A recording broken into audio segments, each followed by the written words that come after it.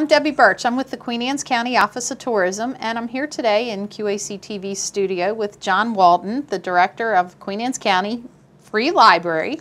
And he's here to tell us about a lot of stuff that they have coming up, a lot of stuff they have going on, you name it, and he's got it. John, tell us about the library. Well, we've got, next week we have an exciting week at the library. It is National Library Week, April 14th to April 19th. So this is everywhere. This is everywhere at our two branches, and we're going to have raffles in the building. If you come in and visit the library, you can win a prize. You get a raffle ticket. We're going to raffle off some great prizes each day. We're also doing some online raffles to get people to like our Facebook page. We have a new Pinterest page. If you do some stuff online, there's another separate raffle that you can do online as well. But the big surprise for National Library Week, and we're very excited about this, is it's drum roll. It's Fine Madness, and we are basically anybody that comes into the library from the 14th to the 19th. We will forgive any fines that are on your account or any lost items. So we're giving everybody a second chance to come in and use the library. So do you hear that? Everybody hear that? Yes. Come into the library. Anything that you have that's overdue, bring it in. Right. You don't even have to bring it in. You can just come in and say, I want fine forgiveness or fine madness, and we're gonna wipe your account back to zero, and we're not going to ask any questions. We're just going to say welcome back. And give people an opportunity. And this is during all of National Library Week? All the National Library And what Week. were the dates on that again? It's April 14th to 19th. Okay. So I hope everybody took note of that. Well, along with that, I know you guys aren't just, you just don't have books there. I think everybody thinks the library and they think, oh, I can go and get a book. But you have a lot of other programs that you offer, a lot of other things there, like computers and DVDs. So tell us about that stuff. Yeah, I think that's one of the biggest misconceptions that people have, is they probably remember the library of their childhood possibly, and that, you know, libraries were pretty much books back then. Right. Libraries have been for years, have had DVDs or videos, so we have a large selection of those now, and we have public access computers, so you can come in if you don't have internet access at home and you need to go. Even today, you need to go online to apply for a job. So if you don't have a computer at home and you need to look for a job, they're going to tell you go online. So the library is that place. We have computers. You can come in with your library card, sit down, log in. The staff's there to help you if you have problems or questions. We do one-on-one sessions with people on computers. We've been offering classes now on Windows 8. How to use iPads, email. So, I mean, if you really don't know anything about a computer and you want to know, come see us, and I can guarantee we'll teach you. What's the charge to use your computers? Well, not the key word. It's free. It's free, so nothing to use the computers the only fee you might have to incur is if you need to print something. We do charge for the paper and the ink to print, but other than that, you can come in every day. So free computer usage. You can't get better than that. And I think we're up to 3 hours a day that you can log in. And, and that's at both branches, the one in Centerville and the one in Stevensville. Do your libraries offer Wi-Fi? Another great service, thank you for mentioning that. Yes, we do have Wi-Fi in the buildings. Again, that's free. You can bring in your own device, whether it's a laptop or an iPad or some kind of tablet, and you can just hook into the library's Wi-Fi network, and again, that's free, and you can sit in there all day if you'd like. And sometimes we see people in the parking lot, so the signal sometimes extends outside the building. I was wondering if you offered coffee and donuts to go with that Wi-Fi, but then you'll have people there all day. So, okay, let's move on to something else. The DVDs. I don't think people realize that you all offer DVDs. Yeah, and I think that's a great service that we offer, because as far as I know, there are no more video stores around in the county anymore. So it's Redbox or the library. So I'm hoping people will come to the library, because Redbox, you got to use your credit card. The library, there's no fee. You can have. Wait a minute. What did you just say? I said no fee. Whoa, I thought that's what I heard. And we have a wide selection. We carry popular movies. We have a lot of stuff for kids. We carry a lot of TV series. So if there's a TV series you know that you want to do what they call binge watching now, you haven't seen Mad Men or Breaking Bad or some of these other series, we've got them all. You can come in and you can do some binge watching at home for free. Can you reserve these online? Can you? How does? Yes, we have a great online system. You can reserve most of the movies. The only ones we don't allow right now to be reserved are what we call our 2-day loans. Okay. Those are the really popular theatrical Right. releases that just came out. But if it's a series or an older title, those can be reserved. So yeah, you can put your name down, and so you can go on a waiting list, and we'll contact you as soon as it comes through. So it's not just books, and you're never too young or too old to get a library card. So come in, and if if it's computers, the staff there, they can help you out if you're not sure what you're doing, that type of thing. So along with the things that you all offer, you also have programs and activities going on there, and I was just really surprised at the variety of classes, workshops, speakers coming in that you have. Tell us a little bit about those. Yeah, that's something we've been really working on this past year, is to try to, because programming helps bring people into the building, and then they notice what other stuff we have. So Right. we're talking about the books, the DVDs, the computers. If you come to a program, you come in and you see that we have those things.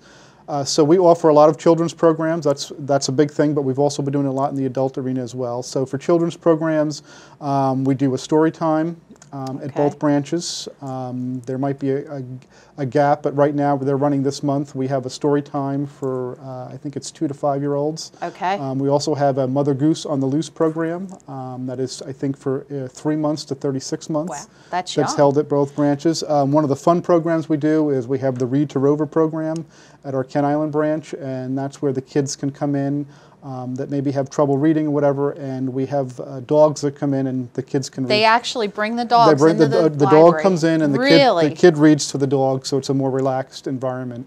And that's been very popular, and we post on our Facebook all the time kids that have finished that program. Oh, that's a really, that's a unique approach to that, and a really good idea. What is the 500 by 5? Yes. I'm curious what that is. I know you've got the slide up now of our young friend Danny, who we couldn't have been happier with, our first person to finish the 500 by 5. This is all about early literacy for kids, and so Danny was the first kid that read 500 books by the age of 5. And it can be books that were read to him by his parents, but the idea is the whole, getting school readiness for kids. Right. And promoting that in the library, so we're trying to get kids. It was a program that was started in Calvert County Library, and we adopted it this past year. So we're trying to get the word out to parents. It doesn't cost anything to sign up. Right. You just track the books, and when your kid reaches 500, come on in, and we'll take your picture. Do you have a form that they use for tracking? Or? Yep, we do. We have a form, and we're trying to actually think about a way to do it maybe online to make it easier for people to do that. But it's a great program for getting your son or daughter to read. And you mentioned online, so I'm going to have to jump right in there. You have a new website. Yes, that's another thing that we're very excited about during National Library Week. We're finally launching our new webpage. Hopefully, I think people are going to like it. We've laid it out very nicely. It's, I think, a very clean-looking page, and the information hopefully it's easy to find. Is very easy to find. We want one click for you to be able to find pretty much. So library hours are listed on there. Programs are listed on the front page. We have a how do I section. So how do I get a library card? Oh, okay. How do I renew materials? How do I borrow from another library? That information's right there on that main page. You can borrow from another library? Oh, yes. I didn't You're know asking that. all the good questions today. Yes, we have Marina, which is our interlibrary loan system. So we can, you get linked to a catalog that has the holdings of all the public libraries in Maryland. Oh, okay. And so if we don't own it, we can borrow it from another library for you. So and they'll that's send it right here they send local. it, yep. And then when it comes in, we either call you or email you and say the book has come in. So interlibrary loan is another free service. Costs you nothing. Okay. And we can borrow from any library in the state. We were talking a little bit about the kids programs. What about for the teens or adults? What type of things do you have for them? For the teens, we've been trying to do more programming. I know there's a writers group on Kent Island branch that they're trying to do a writers group. And my youth services librarian in Centerville has started a teen advisory board to try to figure out, to get the teens to come in and talk to us about what they would like to see. As far as programming goes in the library, because, I mean, that's the audience we're trying to reach, so we're trying to get them to come in. So that's a program that she's been running, so we're hoping to do more work with that. And you have, I know there's a food and farming discussion coming up, I believe it is. I can't remember which library it's in. I thought I saw that for you all. Actually, we just had that. Did you just have that? But we ran a program as part of a regional initiative. They brought an author out, Joel Salatin, who writes about family farming and local farming, and we held a course at the library in Centerville called Menu for the Future. It was a discussion course that ran for 6 weeks to talk about where your food comes from and your food supply. And so we had a group of people do that, and so we're hoping to maybe run that program again because it's a booklet and it's a very easy thing for us to run. So. Okay. So basically what we've learned today is that the library, just as in books, you know, you need to come out and see everything that it has to offer. And we're lucky in Queen Anne's County. We have 2 library locations. We have Centerville, which is 121 South Commerce Street, and the phone number there is 410-758-0980. Yep. And then we have the Kent Island branch, which is 200 Library Circle. It's across from Ram's Head, down on Kent Island in Stevensville, and their phone number is 410-643-8161. Now, what is your website address, and what's your Facebook under? Facebook is just under Queen Anne's County Library. Okay. And our new webpage is, we've simplified it, it's just www.qaclibrary.org. None of the whole Maryland state we and all simplified it to make it easier to find. And I also want to just make a quick note that during Library Week, we're also having a signing ceremony for the Declaration for the Right for Libraries. This is something that the president of the American Library Association has asked all public libraries to do at some point this year. So we're having a ceremony in Centerville on April 14th from 5 to 6 p.m. and then one on Kent Island on April 16th from 3 to 4 p.m. Basically, we're just going to we have this Library Bill of Rights that talks about the 10 reasons why libraries are important to their communities. Okay. And then we're going to have a big board there, and we're going to have people come in and sign the document. So anybody can sign? Anybody can sign, and we're going to send it to ALA, and it's part of their initiative to for federal funding. So come out and Congress. Sign so that they can see that. And I'll let you know a little secret. If you come out, my staff is baking for both events, and I have great bakers on staff. And I can vouch for that. So for there'll be cookies and great things to eat. So if nothing else, come out and have a snack with us.